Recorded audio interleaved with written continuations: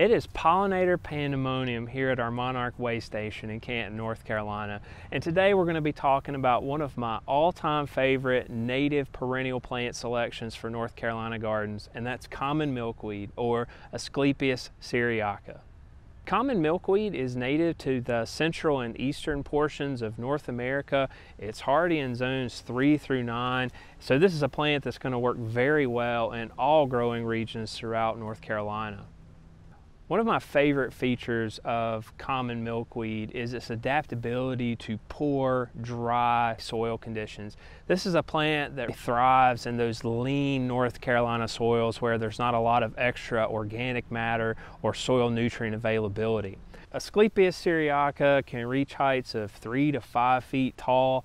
And while one single plant isn't that large, maybe 8 inches wide or so, this plant will really spread out over time, either through seed production or the root system. So common milkweed, you definitely do want to give this plant a lot of space to grow and really reach its full potential. Common milkweed typically flowers in mid to late summer. The pale lavender or pink flower clusters are abundant in nectar and pollen. They're also lightly fragrant. So this is a plant that is meant to be enjoyed by not just the pollinating insects and wildlife, but also the gardener too.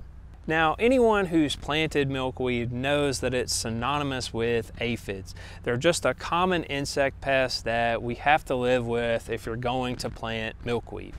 One common question that I get though is how to control aphids on milkweed, and as an entomologist I'm probably the world's worst to ask this question of, because I actually don't recommend treating aphids. The reason being is that the aphids themselves are specialists on milkweed, meaning that they only feed on that genus of plants.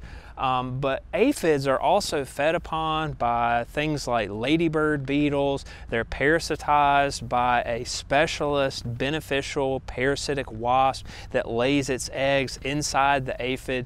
So there's a lot of really cool interactions. If you just leave those aphids, this is a great plant to show kids about insects and how insects interact with not only plants but also with one another. So I really encourage you, if you can stand it, to leave aphids on the milkweed. Now, most of us are familiar with the story of the native and imperiled monarch butterfly species, but did you know that there are at least 5 to 6 other specialist insects that only feed on the genus Asclepias?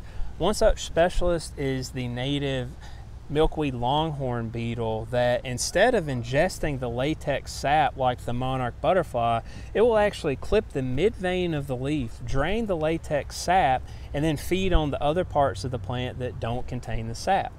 You probably couldn't tell it, but I'm really excited about common milkweed. As an entomologist, it really is just a dream come true.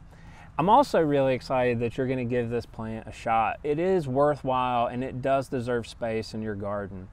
If you have questions about growing common milkweed or any of the other plants that will work well in North Carolina gardens, be sure to check out the database or contact your local county cooperative extension office.